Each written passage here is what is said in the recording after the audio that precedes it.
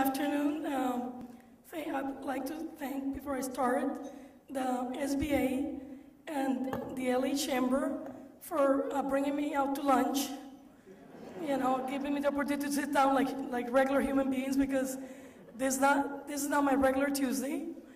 And like you saw the video, you got most of the background. We are a family owned and operated business, and since that video was made, we have added our new Downey store. And believe it or not, we're up to 700 employees with 3 locations, so that's like,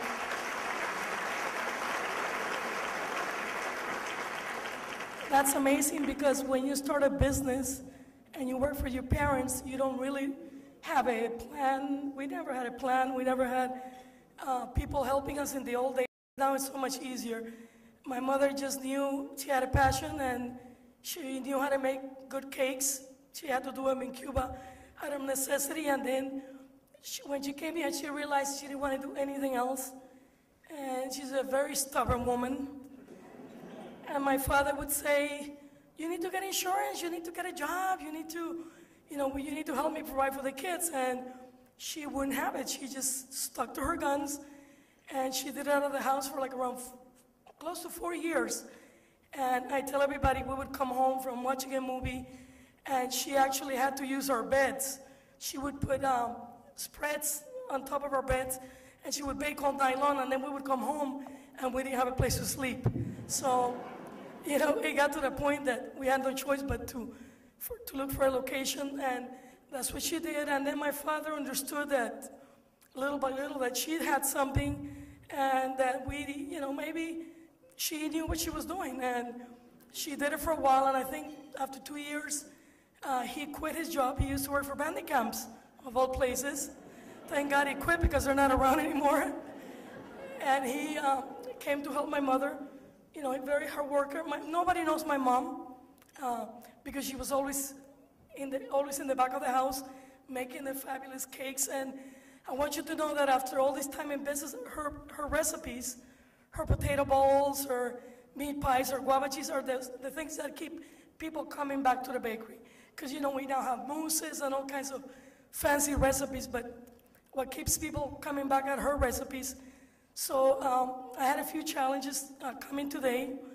Number one, I had to pray to God that I would have a voice, because this is as good as it gets. This is me, the boy on the phone all the time. That's what I get. Little boy, can you please put your mom on? So this is it. I'm not a little boy, but I sound like one. So that was a big challenge. And the other challenge was Bridget. She's somewhere here.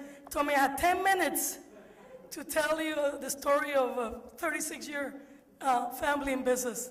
That's going to be hard to do. So somebody's going to have to tell me to shut up at some point, because I can go on forever. She wanted for me to mention a few of the factors that makes us a successful business. And I think it is the fact that we remain a family business. You know, we see our clients as an extension of us, so we respect them, and we would never give them what they don't deserve. So that would be called quality, consistency, and that makes you use the best ingredients. We use the best ingredients for all over the world, because we know they deserve it. We know that they can tell the difference, and so we respect our customers by always using the best of quality, the best ingredients in the world, and then consistency. So that means if you go to Downey or Berber or Glendale, the Cuban sandwich must taste the same everywhere you go. And let me tell you, that's easier done than said when you have 700 people, you know, using your recipe. So that's a tough one. The other thing that that we consider an important factor is training. You know, people expect customer relations, so we go through great lengths to train our people, because we know that not only do you quality, you also need customer service. Okay, that's big. You know, in today's industry, it wasn't 35 years ago, but it is now. So you better have a smile. And we have learned that in the old days, we used to hire people and train them from the bottom up, and we used to say, oh, He can be, go to the front of the house, and we learned that you have to hire for the job, because if you don't have a smile and you don't like people, you can be the best baker in the world, but you're never going to be able to go to the front of the house, and you'll grow white hairs trying to promote somebody that you like to go to the front, and that will never happen. So you learn as you go that you have to hire for the job at hand, okay? We didn't know that. We learned as we went. We also knew that we needed to work with the community. We never had a budget for advertisement. We've been lucky that, so that little video that you saw that was shown all over the United States, we didn't spend a penny on it. It just came to us. And I think the reason being is we have a lot of connections with the community, because we believe in giving back. You have to. So whenever we go to a new community, we start building relations, and they come to you. The parents with the kids, or they need a uniform, or the baseball team. It's a big challenge, because they all think that, because they own a tile on the floor of the bakery, now you have to buy a uniform for the whole team. And then you need to also work with the hospitals and all the other, it's tough, but you have to give back to the community, because they're the ones that are going to keep you in business. And I must say that like 3 years ago, we made a great connection with the LA Union Mission, and they pick up every day from the 3 stores, 7 days a week. So we don't have to I don't have to worry about anymore coordinating the different people that we're picking up. Now we have one institution that has a mission that is clearly stated, and they come in with their little bus, and they're on time, so it works for them, and it works for us. So giving back to the community is very important.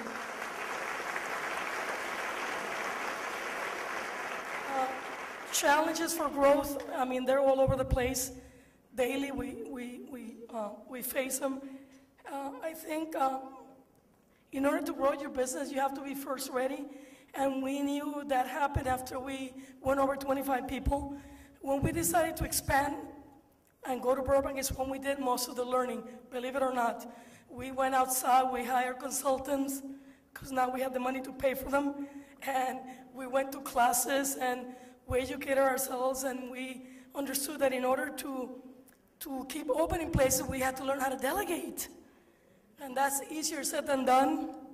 It's tough to have somebody else doing your job, because when you're a family owner, you never want to trust anybody, because it's your name on the line, and that's tough. So that was the biggest challenge, learning how to delegate, looking for good people, surrounding yourself with people that understood what the family, what the history of the family is, and what we believe it's a way to do business. So that was a challenge. And once we had all those people in place, then dividing the place, dividing the bakery into different areas and putting key people in those areas, and then just meeting at the end of the day with what we call back of the house, front of the house, cake decorating, even the cleaning crew. It's all related.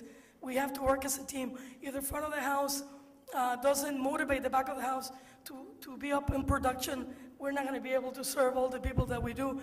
And by the way, we do an average of 21,000 transactions in the Glendale store, and that's 21,000 transactions 10 times 3 or 4 people that come in. So we get huge numbers.